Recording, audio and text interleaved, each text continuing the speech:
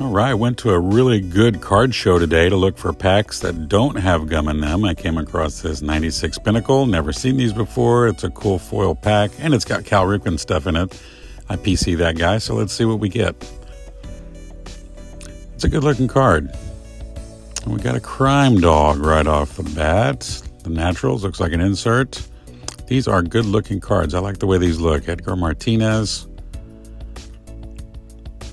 And then we get, there we go, got a Cal Ripken. I know that's not in my PC, so we'll be putting that bad boy in there. And then a Junior right behind it. Man, what a day. Put that in the PC as well.